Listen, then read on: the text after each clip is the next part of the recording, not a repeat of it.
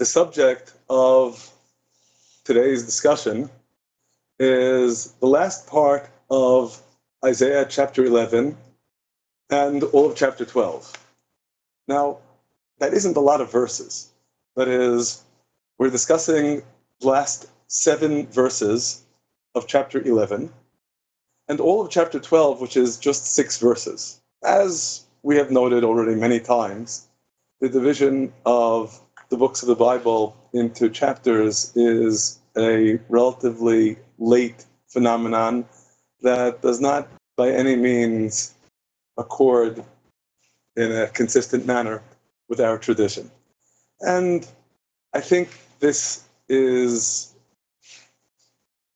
a unit for us to discuss, although I must admit we're going to have to abridge because while it's only 13 verses, a number of these verses could themselves justify an entire session. So without any further ado, let's commence with Isaiah chapter 11. We have already discussed through verse 9. We continue with verse 10. Verse 10 is but the first of several verses that we will be discussing, God willing, today, that could be understood in more than one way. Specifically here, and it shall come to pass in that day that the root of Jesse, that stands as an ensign of the peoples, unto him shall the nations seek, and his resting place shall be glorious. Well, of course, referring to the Redeemer, the heir of the throne of David, as the root of Jesse is perfectly consistent with what we've been discussing since the beginning of chapter 11, when a shoot goes forth from the stock of Jesse. So this, of course, in keeping with the same metaphor. The host of Assyria was also described as trees. The heir of the throne of David, the Redeemer. Ultimately, the Messiah is also likened to a tree coming forth from the root of Jesse. And what we read as the description of what happens in this verse is that the root of Jesse stands for an ensign of the peoples, an ensign, a banner, a place that serves as a signal for everyone to congregate. The truth is that the metaphor of an ensign is evocative of the way an army rallies its forces to a particular spot where the flag is raised, where the banner is being waved. And the military metaphor here, inevitably, is one that we can't help but contemplate. Because, on the one hand, we should note that the same metaphor of the ensign appears in verse 12. And here, the meaning is clear. He will set up an ensign for the nations and will assemble the dispersed of Israel and gather together the scattered of Judah from the 4 corners of the earth. That is, the ensign in verse 12 is indeed the congregating point for all the dispersed of Israel and Judah to come together. What of here in verse 10? It could indeed be understood similarly. Perhaps, indeed, not just for the dispersed of Israel, but an ensign of the peoples, for all nations to congregate. But, simultaneously, it's possible to understand the military metaphor as quite deliberate. This is an approach taken by some of the scholars in attempting to understand our passage. And of course, inevitably, the associations in our minds abound. In particular, Ezekiel chapter 38, and, as we'll consider momentarily also, Zechariah chapter 14. Ezekiel chapter 38, well, the context, indeed, is the nation has returned to its land. There is an ingathering, and that occasions the final battle of the nations against God, the battle of Gog and Magog.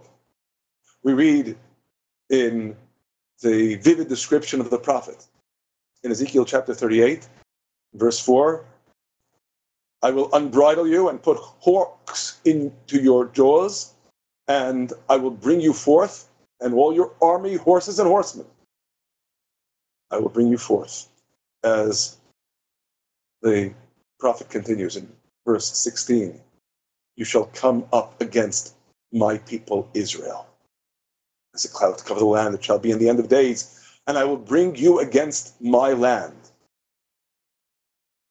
On the one hand, of course, there is free will. There's no indication here that Gog and Magog are being coerced. But on the other hand, there is a purpose, that the nations may know me when I shall be sanctified through you, O Gog, before their eyes. And indeed, when we consider what takes place, at least in this interpretation, in verse 10, initially, the root of Jesse, being an ensign of the peoples, may be summoning all of the nations that don't want the Redeemer, that don't want the Messiah, to come to do battle against him. But ultimately, unto him shall the nations seek, and his resting place shall be glorious because of what happens. In verse 18, when Gog shall come against the land of Israel, that my fury shall arise up in my nostrils. Verse 21, and I will call for a sword against him throughout all my mountains, says God the Lord. Every man's sword shall be against his brother, and I will enter into judgment with him, with pestilence and with blood, and I will cause to rain upon him and upon his bands, and upon the many peoples that are with him, an overflowing shower, and great hailstones, fire and brimstone. Thus will I magnify myself and sanctify myself, and I will make myself known in the eyes of many nations, and they shall know that I am God. Now, of course, it should indeed go without saying, this is not because God needs the adulation. It's because we need to learn that God is indeed the focal point.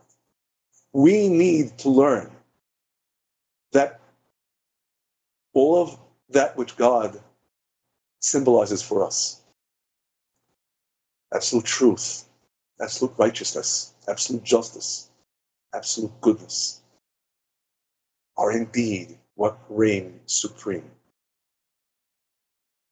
And so, while the ensign, again, may be a summons to battle, ultimately, his resting place will be glorious.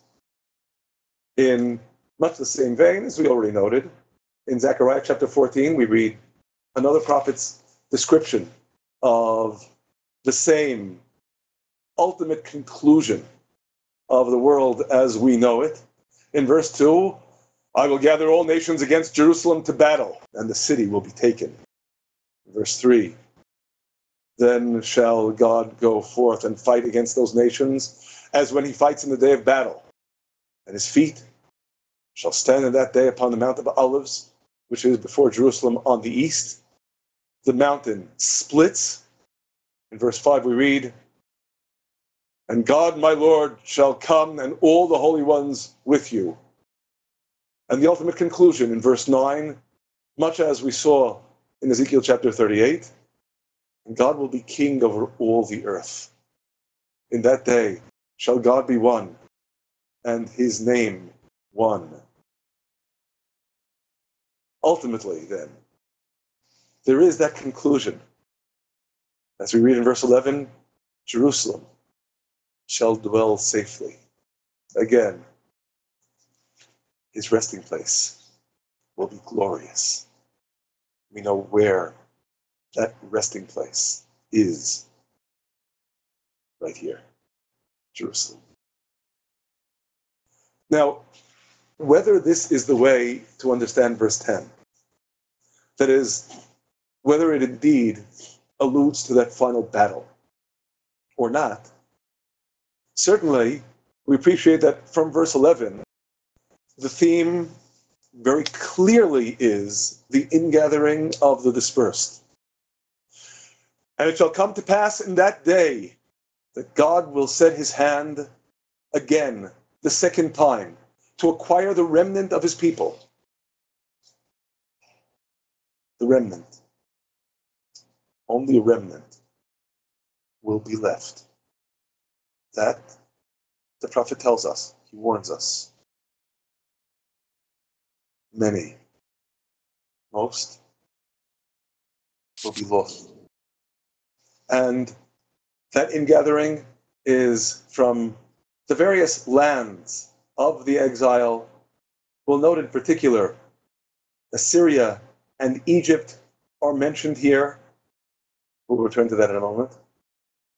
And again in verse 12, as we already saw, he will set up an ensign for the nations and will assemble the dispersed of Israel and gather together the scattered of Judah from the four corners of the earth.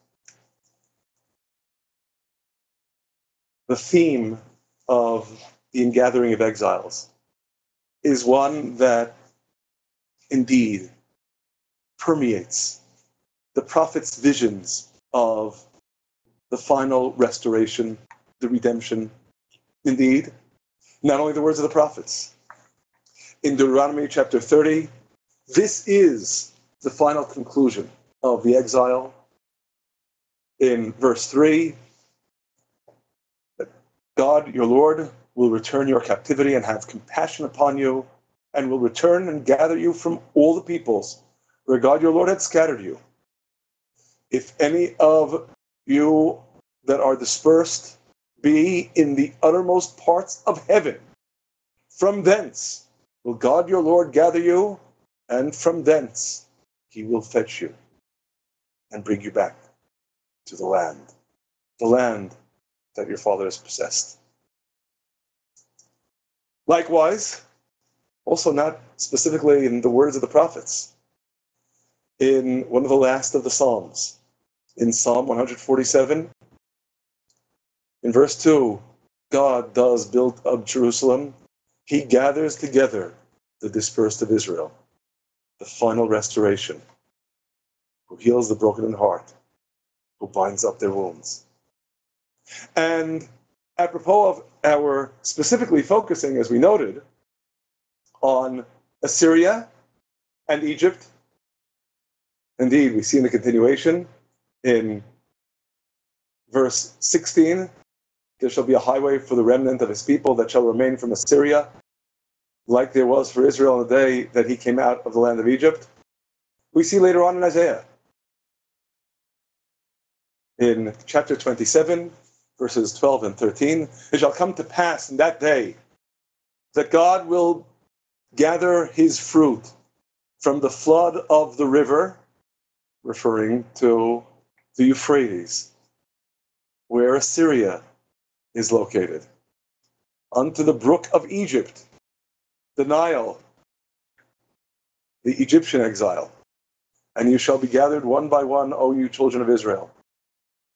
In verse 13, when the great horn, the great shofar is blown, they shall come that were lost in the land of Assyria, and they that were dispersed in the land of Egypt. And they shall prostrate themselves before God in the holy mountain at Jerusalem. Now, we don't have time to consider by any means all of the passages in the prophets that discuss the ingathering of the exiles in Ezekiel chapter 28, in chapter 36, and chapter 39 in Hosea, who is roughly a contemporary of Isaiah. We read of an ingathering as well. But there's an additional motif that we'll stress in Hosea. We see it, as we'll see shortly, in Ezekiel as well in chapter 37. And this is something to which the prophet refers briefly in speaking of assembling the dispersed of Israel and the scattered of Judah. But more specifically, in verse 13, the envy also of Ephraim shall depart, and they that harass Judah shall be cut off. Ephraim shall not envy Judah, and Judah shall not vex Ephraim. A long-standing tension. A tension, we must admit, that goes back to Genesis. Remember when Judah comes before Joseph, father of Ephraim, in pleading for the release of Benjamin. Judah, who was the one who first suggested, rather than simply leaving Joseph in the pit, selling him into slavery. Judah, Joseph, Judah, Ephraim. An ongoing tension that found its awful culmination in the splitting of the kingdom after the death of King Solomon. Restoration means restoration of that oneness too. Because ultimately, restoration must come to terms with all the travails, all the problems, all the failings that happened in the long, sorry course of history up until then. So indeed, in that vein, in Hosea chapter 2, verse 2, the children of Judah and the children of Israel, which of course is the 10 tribes, as it were, led by Ephraim, shall be gathered together. And they shall appoint themselves one head, not two heads, and shall go up out of the lands of their dispersion. And this becomes a recurrent theme indeed as well. Notably, in the prophecies of Jeremiah prophesying at the end of the first Commonwealth of Judah, long after the exile of the 10 tribes of northern Israel, in describing the ultimate ingathering, an ingathering such that in Jeremiah chapter 3, verse 17, all the nations shall be gathered unto the throne of God, which is the name of Jerusalem. In verse 18, in those days, the house of Judah shall walk with the house of Israel, and they shall come together out of the land of the north. In Jeremiah chapter 30, in verse 3, the days come, says God, that I will turn the captivity of my people Israel and Judah again. A reunification. Those lost tribes, not lost forever. And indeed, in what follows, the prophecy of consolation and restoration, these are the words that God spoke concerning Israel and concerning Judah. In chapter 31, where once again there is that theme of restoration. In verse 6, sing with gladness for Jacob and shout at the head of the nations. Announce you, praise you, and say, O Lord, save your people, the remnant of Israel. Note, again, it is but a remnant. In verse 7, behold, I will bring them from the north country and gather them from the uttermost parts of the earth. And with them the blind and the lame, the woman with child and her that travails with child together. A great company shall they return here. They shall come with weeping and with supplications, and will I lead them. I will cause them to walk by rivers of water in a straight way wherein they shall not stumble. For I am become a father to Israel, and Ephraim is my firstborn. It's not just Judah. In verse 30, behold, the days come, says God, that I will make a new covenant with the house of Israel and with the house of Judah, both. Likewise, in chapter 33, I will cause the captivity of Judah and the captivity of Israel to return, and will build them as at the first. In the continuation of Jeremiah, chapter 33,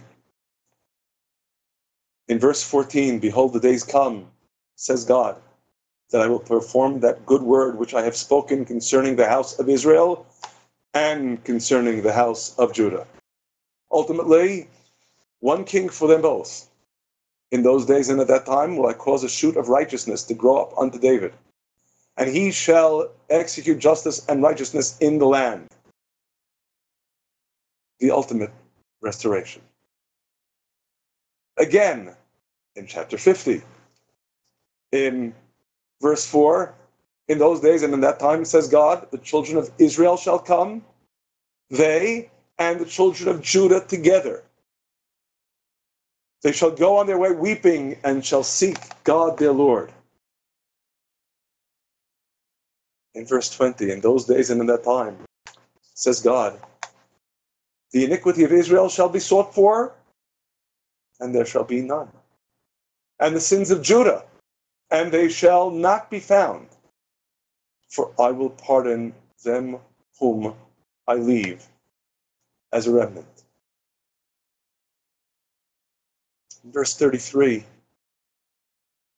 God says the children of Israel and the children of Judah are oppressed together. All that took them captives hold them fast and refuse to let them go. Their Redeemer, however, is strong. God of hosts is his name. They will be redeemed. Finally, in Jeremiah chapter 51, in verse 5, for Israel is not widowed, nor Judah of his God, of the God of hosts. And indeed, then, there will be that restoration, that ingathering. Now again, it's important for us to stress why this is so important. It's important because it's not a redemption if it doesn't reassess, reevaluate, and ultimately reconcile everything that happened in the past. This conflict of Judah and Ephraim/Israel is one that has accompanied us, again, since the very beginning. True redemption means true reconciliation of everything. And indeed, in that vein, finally, perhaps the most vivid prophecy on the subject, Ezekiel chapter 37. God commands the prophet, in verse 16, Son of man, take you one stick and write upon it for Judah and for the children of Israel, his companions. Take another stick and write upon it for Joseph, the stick of Ephraim, and all the house of Israel, his companions. And join them for you one to another into one stick, that they may become one in your hand. And when the children of your people speak unto you, saying, will you not tell us what you mean by these? Say unto them, thus says God, verse 19, behold, I will take the stick of Joseph, which is in the hand of Ephraim, and the tribes of Israel his companions, and I will put them unto him together with the stick of Judah, and make them one stick, and they shall be one in my hand. And the prophet continues with a promise of that ingathering. In verse 21, I will take the children of Israel from among the nations, whither they are gone, and will gather them on every side, and bring them into their own land. And I will make them one nation in the land, upon the mountains of Israel. And one king shall be king to them all.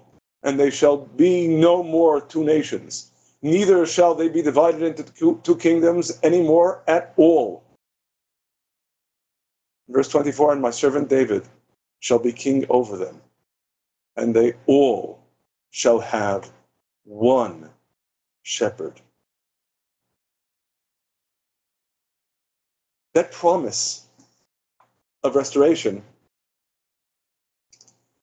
indeed, is something that continues to reverberate in the words of the prophet Zechariah in the Second Temple period.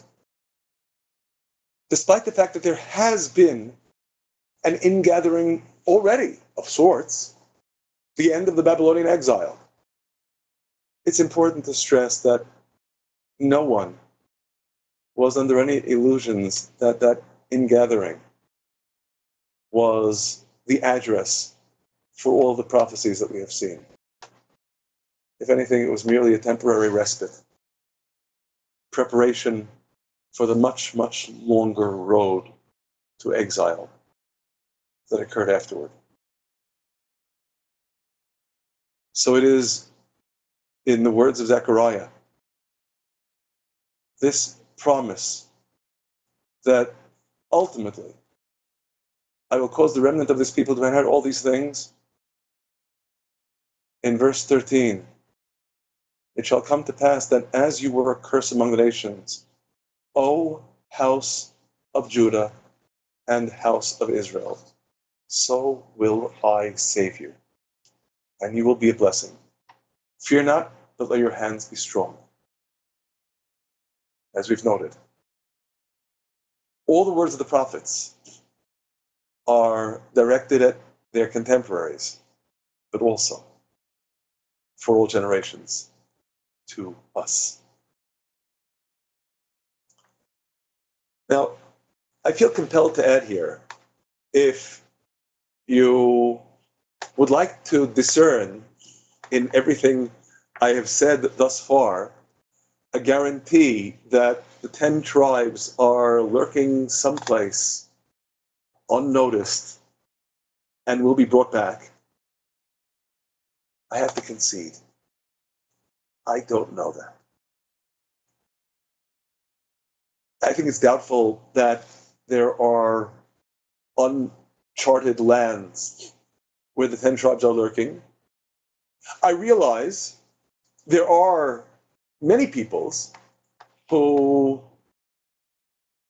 provide at least a good deal of circumstantial evidence that they may be descended from the 10 lost tribes. Various customs that seem almost transparently to be derived from traditional Jewish observance and that were preserved even in a somewhat distorted manner over the course of millennia.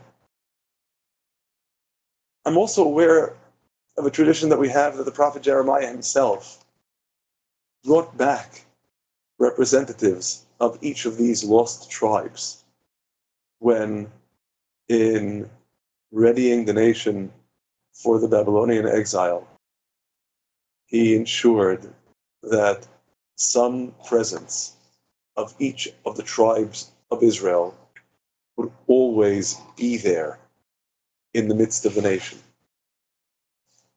What will actually happen, of course, we'll see in God's own time. Maybe that's an important theme for us to bear in mind for what follows as well, as we'll see shortly. But what we certainly need to stress isn't reading the words of the prophets as some tangible and utterly comprehensible description of what we will see. Because ultimately, we'll understand the words of the prophets fully, only in retrospect, when we see that blessed day. But what it tells us, for us, now, today, is this very realization. There's so much in the past, so much pain, so much anguish, so much suffering. A redemption that does not signify some ultimate reconciliation that redresses all those wrongs, even down to this tension that was a festering sore in Israel for millennia. A redemption that does not address and redress all these is not truly a redemption. So the prophets emphasize what they are envisioning is indeed such a redemption. Now, in much this vein as well, we consider another set of tensions. And this admittedly is expressed in rather bold and even harsh terms in verse 14, again in chapter 11. After Judah and Ephraim, that is Judah and the rest of Israel, are reunited, they shall fly down upon the shoulder of the Philistines on the west. Together shall they spoil the children of the east. They shall put forth their hand upon Edom and Moab, and the children of Ammon shall obey them. On the one hand, these exploits, these military campaigns, are transparently evocative of what we read in the second book of Samuel in chapter 8 regarding the military exploits of King David. Beginning at the chapter's beginning, in chapter 8, verse 1, David smote the Philistines and subdued them. Verse 2, he smote Moab. In verse 3, he smote also Hadadezer, the son of Rehob, king of Tzobah. In verse 6, he put garrisons in Aram of Damascus, and the Arameans became servants to David. And indeed, in the continuation, there is gold and brass, many gifts that these subdued nations bring to David. There are also other gifts. In verses 9 and 10, we read of the votive gifts that Toi, the king of Hamath, sends to King David via his son: vessels of silver, vessels of gold, vessels of brass. And what happens with all these vessels? These also did King David dedicate unto God with the silver and gold that he dedicated of all the nations which he subdued, of Aram, of Moab, of the children of Ammon, of the Philistines, of Amalek, of the spoiled Hadadezer, the son of Rehob, king of Tzobah. All of the victories were part of the way King David was preparing the world for God's holy temple on earth. In the last verse of this passage, we read in verse 15, and David reigned over all Israel, and David executed justice and righteousness unto all his people. So it's important for us to see all of this in the exploits that happen in the future as well. Again, in chapter 11, verse 14, as part of a process. We do believe the entire world, willingly or by force, will come to this ultimate realization. There is no greater gift than this. Now, if we ask, what are we to learn from this passage? Of course, besides the dedication to the temple, as we see it expressed in the previous verse, God saved David whithersoever he went. Ultimately, all of this is God's doing. King David is merely the proxy, as are Judah and Ephraim and the rest of Israel in Isaiah chapter 11. It is indeed in that vein that we read likewise in Psalm 60 and Psalm 108, in almost the same words, about the exploits of King David that ultimately subordinate all of the nations to he who led me unto Edom, to God.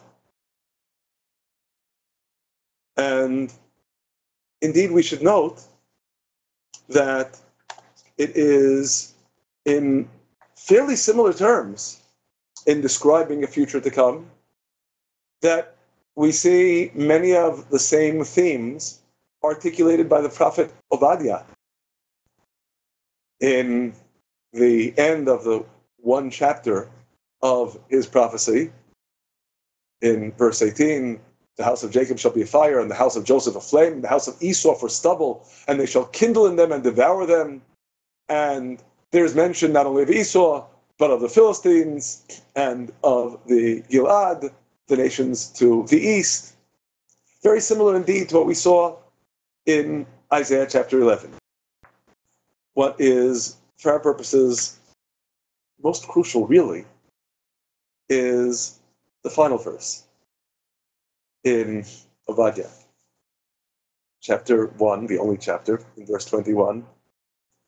And saviors shall come up on Mount Zion to judge the mount of Esau, and the kingdom shall be God's. They're all going to recognize that. That's also part of the reconciliation. Remember, on the one hand, verse 13 speaks of reconciliation on an internal plane. On the plane of Judah and Ephraim, that is, Judah and the 10 tribes, becoming reconciled with one another. In verse 14, it is of international scope. But it's critical likewise, because a redemption that doesn't come to terms with all of the pain and anguish and suffering of the past is not redemption. And we then read in verses 15 and 16 what clearly is a throwback to the past, also pertaining to the ingathering of the exiles. In verse 15, God will utterly destroy the tongue of the Egyptian sea, and with the strength of his wind will he lift his hand over the river, and will smite it into 7 streams, and cause men to march over dry shod. And there shall be a highway for the remnant of his people that shall remain from Assyria, like as there was for Israel in the day that he came up out of the land of Egypt. Of course, inevitably we realize this is a reinvocation of the miracles of the splitting of the sea in Exodus chapter 14, where in verse 21 we read how Moses stretched out his hand over the sea, and God led the sea by a strong east wind all the night, and made the sea dry land, and the waters were cleft. And the people of Israel went into the midst of the sea upon dry ground, and the waters were a wall unto them, on their right hand and on their left. And of course, this miracle is one that happens not only once at the time of the Exodus from Egypt, but also again in crossing the Jordan. That is, we read in Joshua chapter 3, verse 16, that when the feet of the priests bearing the ark dipped into the brink of the water, verse 16, that the waters which came down from above stood and rose up in one heap, a great way off from Adam, the city that is beside Sarathan, and those that went down toward the sea of the Arava, the salt sea, were wholly cut off, and the people passed over right against Jericho. And the priests that bore the ark of the covenant of the Lord stood firm on dry ground in the midst of the Jordan, while all Israel passed over on dry ground. So the miracles of the Exodus will indeed recur, as encapsulated in Psalm 66, verse 6. God turned the sea into dry land. They went through the river on foot. Let us rejoice in him. And of course, it is in this vein that we appreciate so vividly, so well, that the ingathering, again, is a restoration that brings us associations going all the way back to the beginning of our history. Because a redemption that doesn't enable us to come to terms with everything that came before, again, is not truly redemption.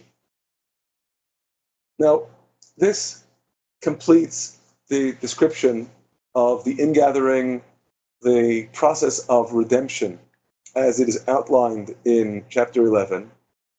Again, we are including in our discussion of these verses at the end of chapter 11, all of chapter 12. And chapter 12 provides us not so much with a description of God's salvation, but rather with a description of its songs, the songs that accompany that salvation. Verse 1, admittedly, a verse subject to a great deal of ambiguity as to how best to translate it. In that day, you shall say, I will give thanks unto you, O God. Now, a possible translation, which is the first one that I include here, is, for though you were angry with me, your anger is turned away, and you comfort me. I have to admit that while that is a plausible translation, it doesn't really accord with the literal sense of the Hebrew. A better way of directly translating from the Hebrew would be, I will give thanks unto you, O God, for you were angry with me. That's part of the thanks, that you were angry. When your anger is turned away, you comfort me. Or somewhat similarly, I give thanks for you were angry at me. May your anger turn away, and may you comfort me. So, of course, when we consider what the prophet is really telling us here, what exactly the relationship is between God's anger and his comfort isn't clear. I have to admit, however, that I do feel something of a partiality toward the second and third alternatives. I reiterate that a simple reading of the Hebrew does not imply, though you were angry with me. It simply states, I give thanks unto you, for you were angry with me. Which, of course, I realize challenges us. Why should you give thanks for God having been angry with you? Why give thanks for God's chastisement? The truth of the matter is that we have another example of much the same theme, but I have to admit that here too, the correct translation is subject to differences of opinion. In Psalm 118, I'm going to first direct our attention to verse 21, which is where the ambiguity is angered, and where the similarity to Isaiah chapter 12, verse 1 is most acute. I will give thanks unto you, either for you have answered me and are become my salvation, or for you afflicted me and art become my salvation. Now, I hope we aren't getting too complex and elusive here. But of course, appreciate that the second translation is very similar to the alternative translation that we discussed in Isaiah chapter 12, verse 1. Here, in Psalm 118, I will give thanks unto you, for you afflicted me, and are become my salvation. It's not a contradiction. And again, in much the same vein, almost the same words. I will give thanks unto you, O God, for you were angry with me, which is also a kind of affliction. But you also comfort me. May you comfort me. There is that comfort that comes afterward. But there's also the affliction. I feel compelled to share with you, in this understanding of Isaiah chapter 12, verse 1, we have in our tradition a kind of anecdotal elaboration. And I'm going to apologize at the outset in sharing this with you because it may even offend you as being, oh, so cliched. And I admit it is. The story of someone who is on his way on a major business venture and gets a thorn in his foot, breaks his leg, misses the boat, and is on the verge of blaspheming. He's so furious. God, why do you do this to me? And he continues in this state of rage until you could probably anticipate what's coming next. He gets word that the ship went down at sea with all hands on board and realizes that you were angry with me, that you afflicted me. It was for my own good. I didn't understand. The truth is that when we consider what's taking place in Psalm 118, it really does seem that this is the theme expressed by the psalmist. Because in verse 18, God has chastened me sore, but he has not given me over unto death. And it's in the wake of that, in verse 19, that I will give thanks unto God. And that in verse 21, again, we will read, I will give thanks unto you, for you afflicted me. Likewise, verse 22, the stone which the builders rejected, experiencing rejection, chastisement, affliction. That stone that the builders rejected has become the chief cornerstone. And ultimately, the realization, this is God's doing. It is marvelous in our eyes. We could never have anticipated this. This is the day that God has made. We will rejoice and be glad in it. We didn't have a clue. We didn't understand. That realization that we don't understand is perhaps, at least on the most basic plane, one of the central messages of the dialogue between God and Job. from Job chapter 38 and on. When God, at the beginning of chapter 38, challenges Job, verse 2, who is this that darkens counsel by words without knowledge? Gird up now your loins like a man, for I will ask you and declare it unto me. Where were you when I laid the foundations of the earth? Tell, if you have the understanding.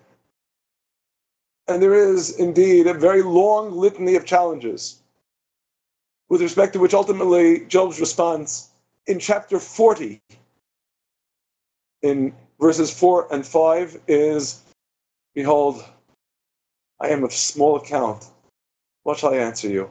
I lay my hand on my mouth. Once have I spoken, but I will not answer again. Yea, twice, but I will proceed no further. And ultimately in chapter 42, beginning in verse 2, I know that you can do everything, and that no thought, no discretion can be withholden from you. Who is this that hides counsel without knowledge? That was God's challenge, remember? Therefore have I uttered that which I did not understand. Things too wonderful for me, and I did not know. Verse 6, wherefore I abhor my words and repent, seeing I am dust and ashes. We don't understand.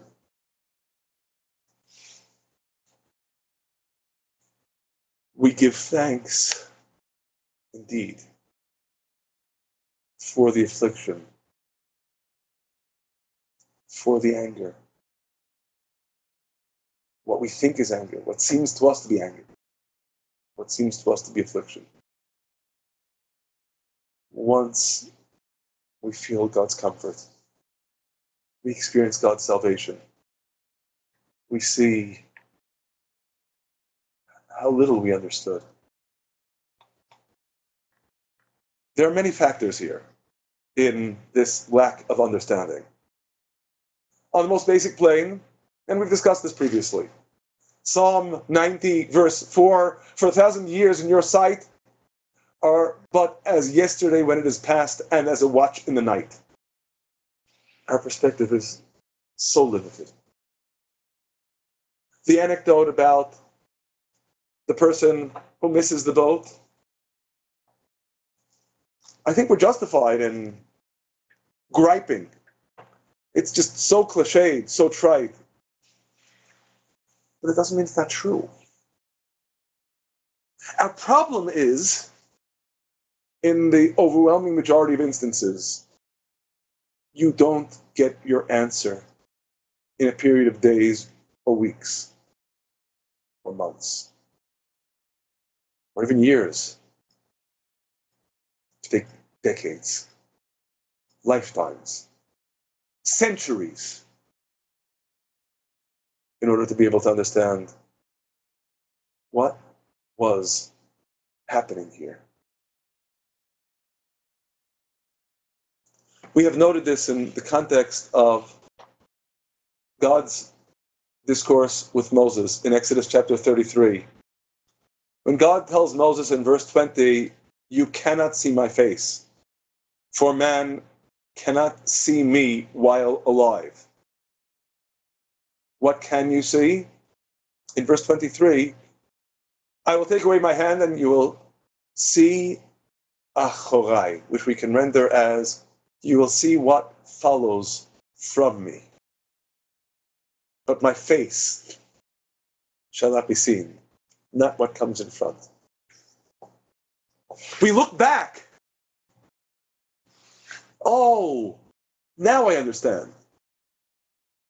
We look back and we can see in the light of redemption how there is indeed that reconciliation.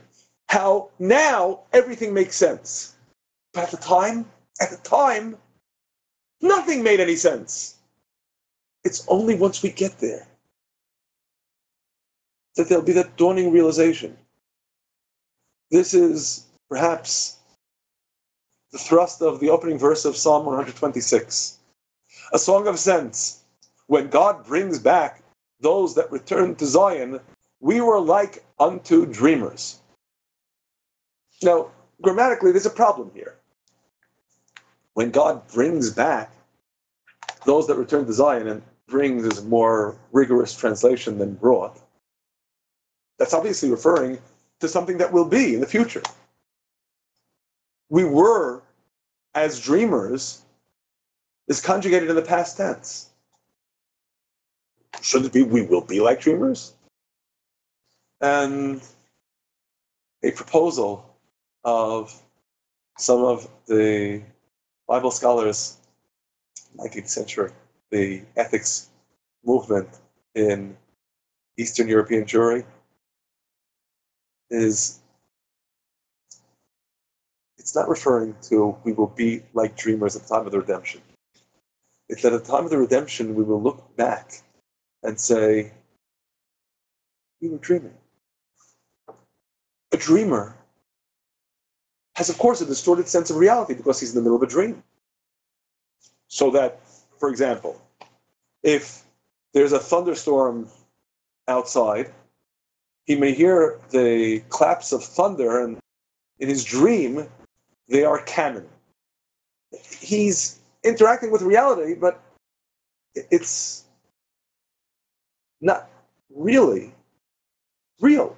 It's not reality as it is. It's reality as he misperceives it because he's dreaming.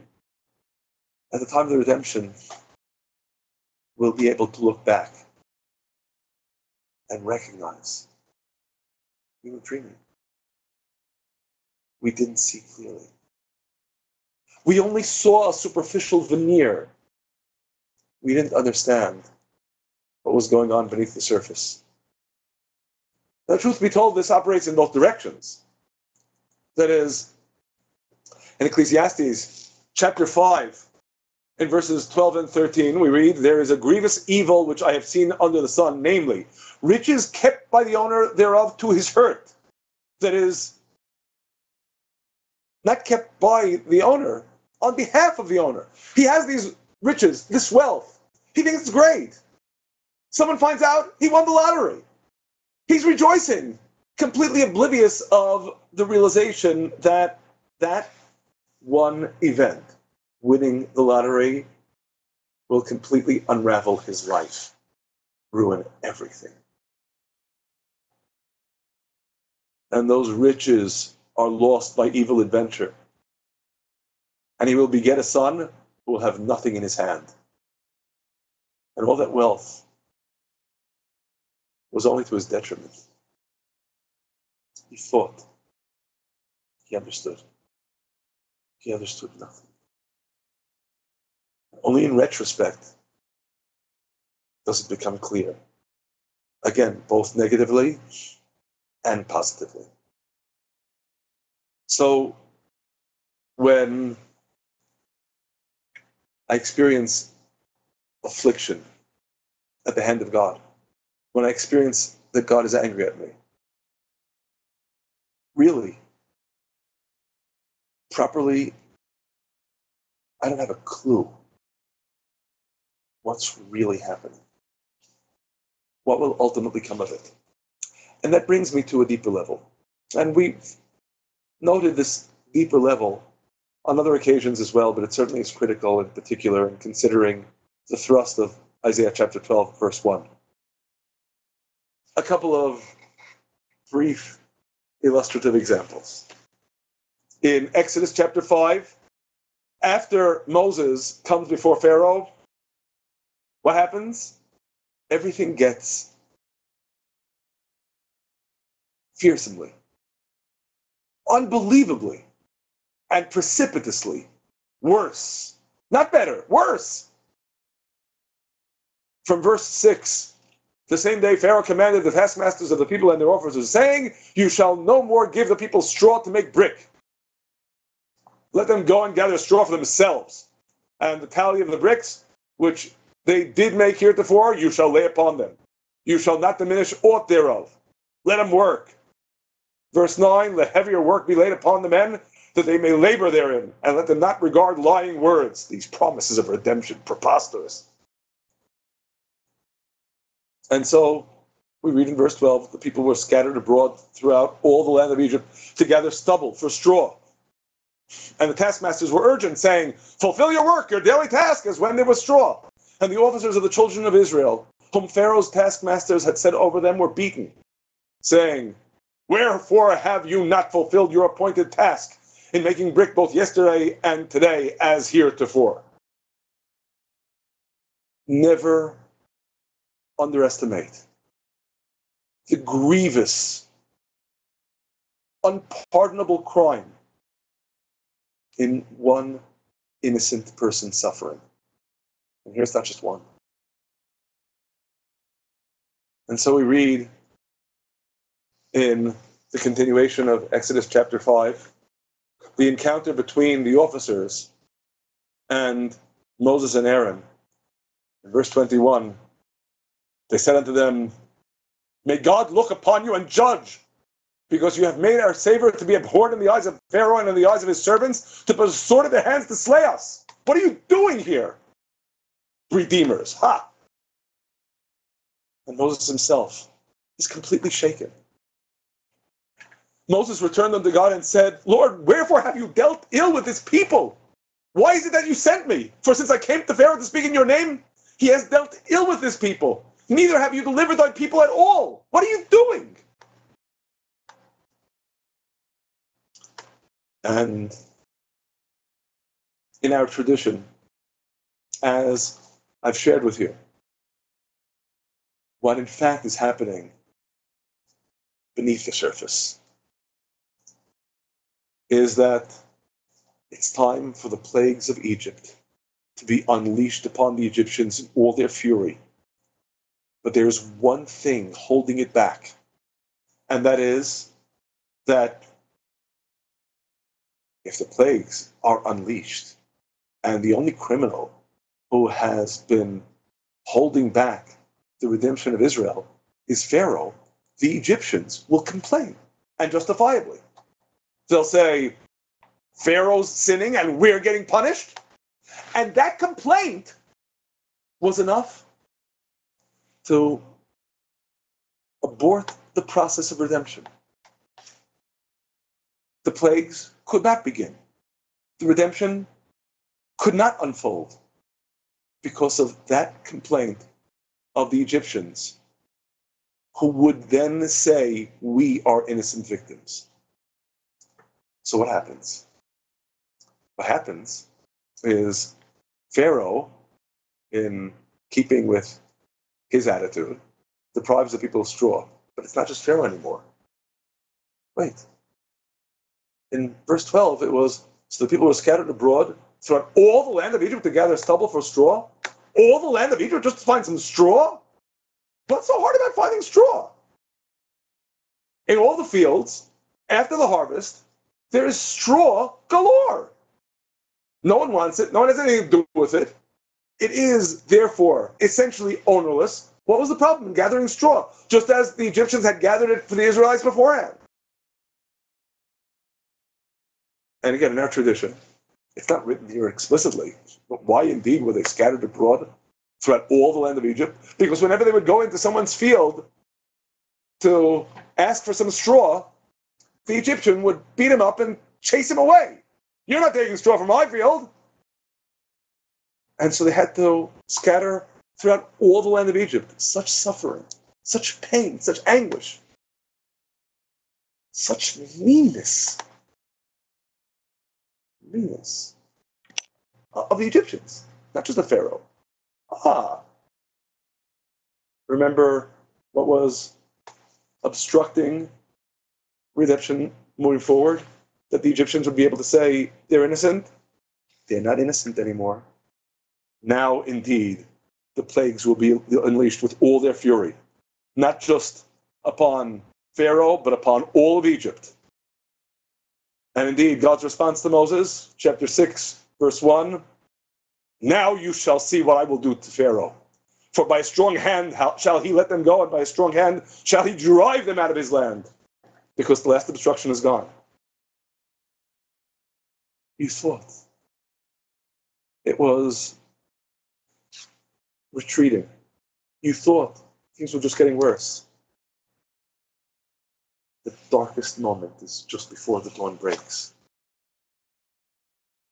We see much the same thing in Esther, chapter 7, when immediately after Esther discloses that the wicked Haman is the adversary and the enemy, immediately afterward, what happens?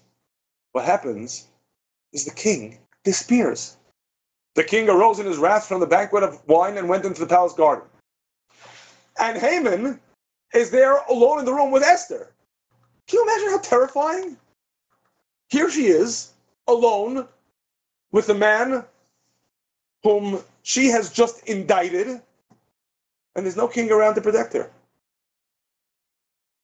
Again, when you think the redemption should move forward, when you think things should get better, all of a sudden, they've gotten worse. Terribly worse. But only for a moment.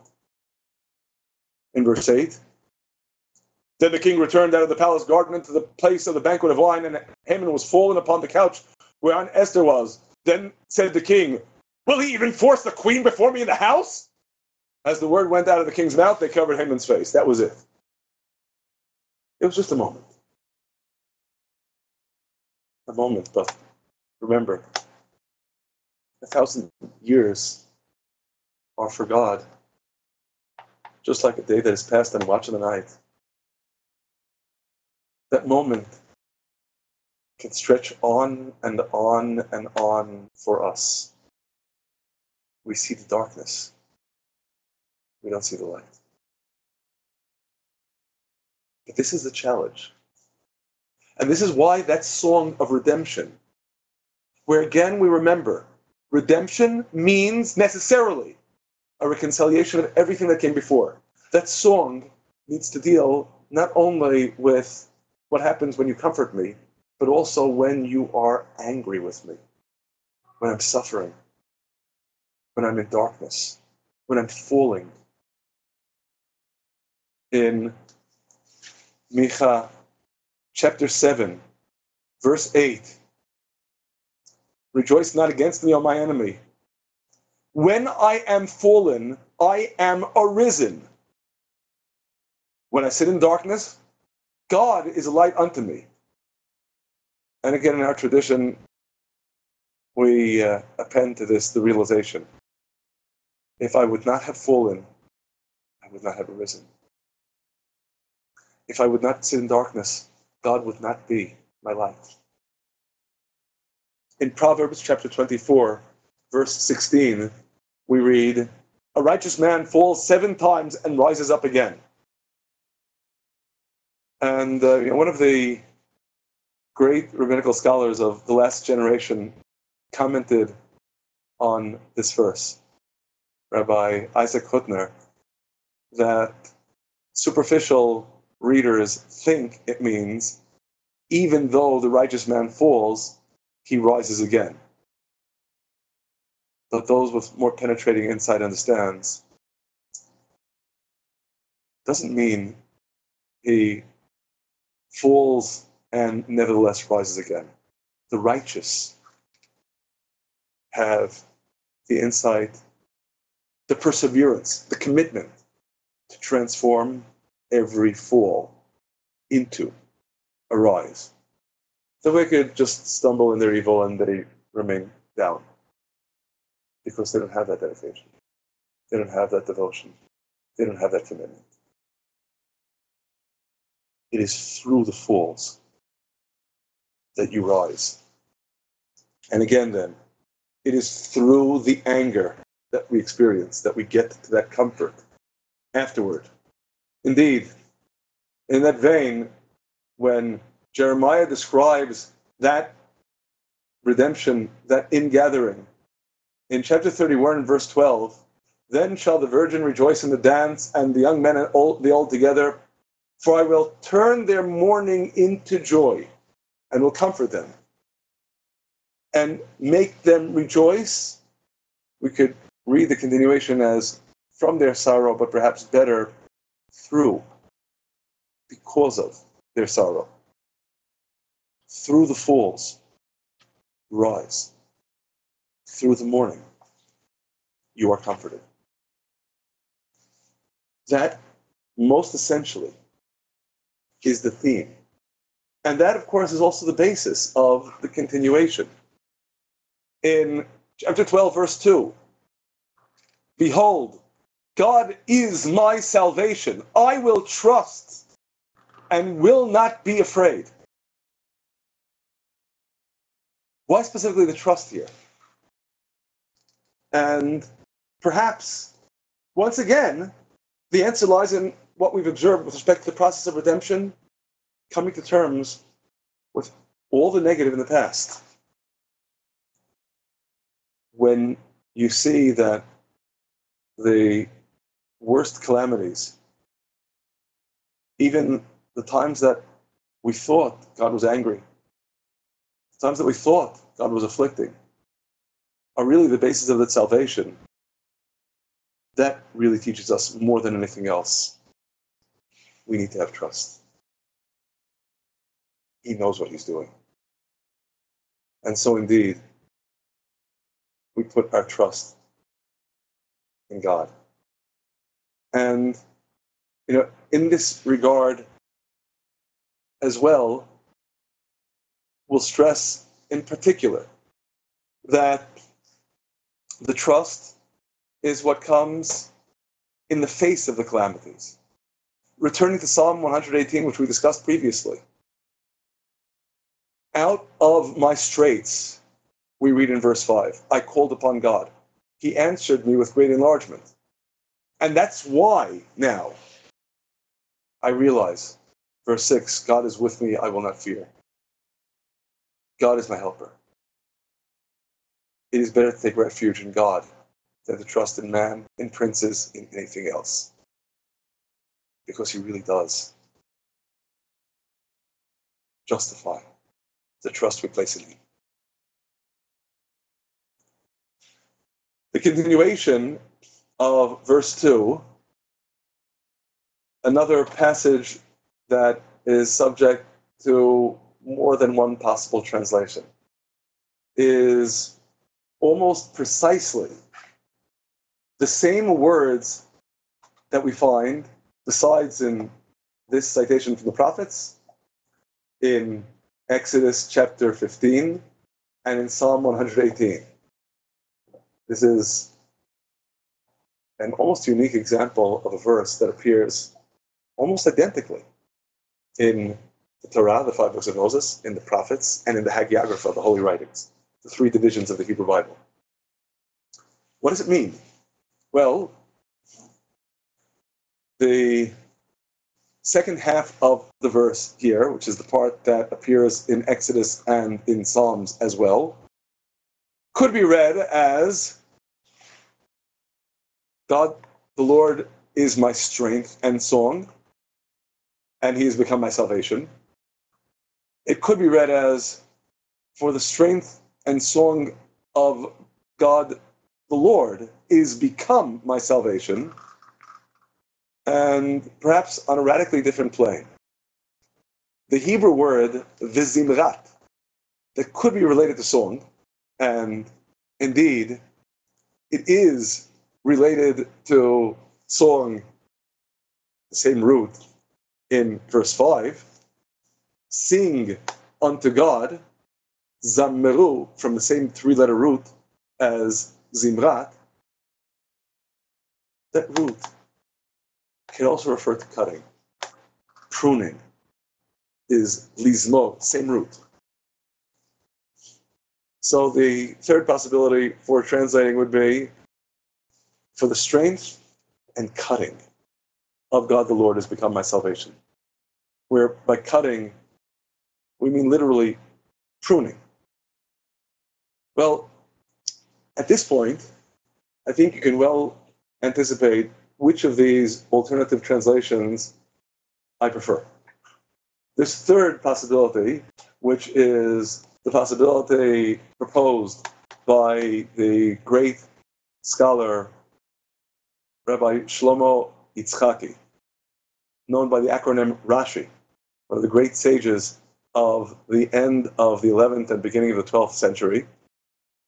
This third possibility, of course, inevitably accords with everything we've said about affliction and suffering. It's not just the strength of God the Lord has become my salvation. It's also His cutting, pruning. When you prune a tree, well, we don't know that trees feel any kind of pain, but it certainly is a traumatic experience for the tree. And yet you know that while you're pruning the tree, you'll make it grow better. So, what was my salvation? It's God's strength, but it's also maybe not merely the song, but the cutting, the pruning. The pain and the anguish that ultimately enable us to get to that final resolution, reconciliation, and conclusion. It is, of course, noteworthy that besides the obvious in Exodus chapter 15, this is the second verse of the Song of the Sea, that this is coming not just after being saved from the Egyptians, this is coming after all of the miserable years of bondage in Egypt. It was indeed. In the end, we see not just your song, your strength and your cutting that are become our salvation. Even having to scramble for straw over the whole land of Egypt, that's also part of the salvation. And indeed, in Psalm 118, we already saw all the suffering beforehand. In verse 13, you did thrust sore at me that I might fall. Whether you is referring to the enemy or maybe God. God still helped me. And again, it is not merely the song. It is the strength and the cutting, the pruning of God that has become my salvation. Returning to Isaiah chapter 12. Therefore, with joy shall you draw water out of the fountains of salvation. And in that day you shall say, give thanks unto God. Call in His name. Declare His doings among the peoples. Make mention that His name is exalted. And I can only append here, I realize we need to be concluding, that when we speak about God being exalted, we've seen that theme in the Hebrew, nisgav.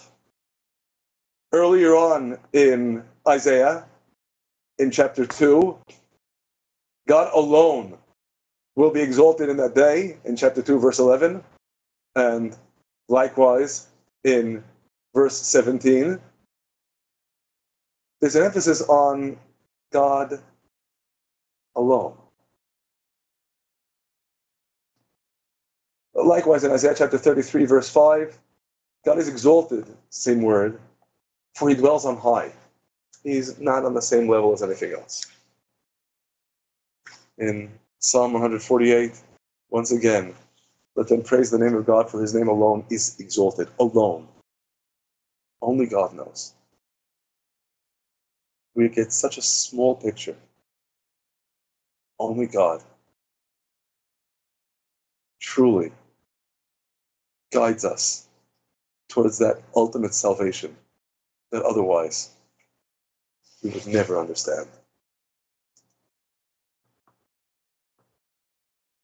And finally, the two concluding verses of chapter 12, we'll note in much the same vein as what we've said until now. Verses 5 and 6, sing unto God, for He has done majestically. This is made known in all the earth. So again, all the earth knows. And seemingly as an anticlimax. Verse 6, cry aloud and sing praises, you inhabitant of Zion, for great is the Holy One of Israel in the midst of you. Great is the Holy One of Israel in the midst of you. But didn't we read in the previous verse that God's having done majestically is made known in all the earth? And of course, apropos of what we've been saying all along, perhaps the answer is clear. And that is, sometimes, especially when we are living through all of the suffering, all of the travails, all of the anguish, all of the pain and the misery, others, ironically, can see God's hand faster than we can. We noted earlier the words of Psalm 126, with which we'll now conclude. A song of ascents. When God brings back those that return to Zion, we were like unto those that dream. And in verses 2 and 3, we see an interesting and maybe at this point familiar progression. Then was our mouth filled with laughter and our tongues with singing. Then said they among the nations, God has done great things with these. Verse 3, God has done great things with us. We are rejoiced. They said among the nations, God has done great things with these. Before we said ourselves, God has done great things with us. I remember many years ago, an acquaintance telling me of a conversation that he had with a friend of his from among the Makoya group. For those who aren't familiar, a group of devout Christian believers in Japan who are very passionate believers in God's promises to Israel and great lovers of Israel. And he commented to his Makoya friend, how is it that you folks are able to understand what's happening here, are able to see God's promises fulfilled, when, truth be told, many of us, Israel, falter and don't have that level of clarity? And his friend, predictably, responded by quoting precisely these verses in Psalm 126. It's the nations that are first able to recognize God has done great things with these, with Israel, before we're able to see God has done great things with us. We are rejoiced. And maybe it's for the same reasons that we've been exploring all along in today's session. Because redemption really does demand of us coming to terms with everything. Taking stock. The ultimate reevaluation, reassessment, reconciliation of all the suffering, all the misery, all the anguish, all the darkness, the exile, everything that went into readying us for that final redemption. To be able to see how all of that somehow is itself redeemed in that redemption, because it was all part of a plan, because it all was leading to a final resolution. To do that such a challenge. First of all, reconfronting all that pain and anguish. But second of all, when you're living in all of that pain and anguish, how can you possibly make sense of it?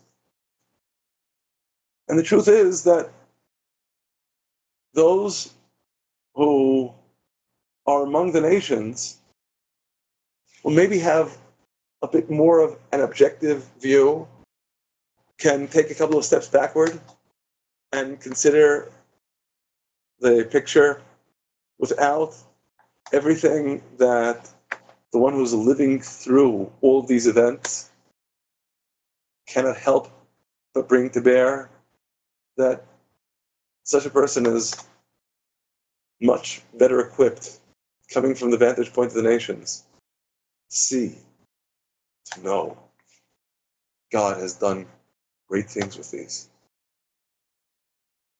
Only afterward, there's that dawning appraisal. God has done great things with us. We are rejoiced. And so, when we consider where these verses lead us, and where they provisionally for now leave us, we have that summons, sing unto God. And, as we've already noted, this is an inescapable verity. The root letters of this word, sing, zamiru, are identical to the root letters of pruning, cutting. So here we'll unequivocally translate as sing unto God. But maybe in our singing unto God, that song is going to cut deeply into us. It's going to demand of us to come to terms with so much pain, so many things that we've never come to terms with. So much of a past, soaked with blood and tears. And of course, while Isaiah's words pertain to the global, cosmic redemption, the redemption of the nation, the redemption of the world, you really can't help but apply them to the redemption of each and every one of us as an individual. We all, after all, are so thirsty for redemption. So much in our lives remains unredeemed, unresolved, unreconciled. And these words of Isaiah hold out a promise for us all. Because there is something taking place, but it's below the surface. We don't see it. We didn't see it. We still don't see it. But we will see it. We may need help. It may be sooner made known in all the earth than in our own innermost selves. But ultimately, we will know, great is the Holy One of Israel in the midst of you. And this is my closing blessing to us all. May we have at least some taste in our mouth of that redemptive process. Feel something of the sweetness together with all the bitterness of everything else. To be able to sense how indeed, in the words of Psalm 126, God has done and is doing great things with us. Even in the darkest night, God continues to do great things with us. May we be blessed to feel it, to taste it, to know it. God bless you.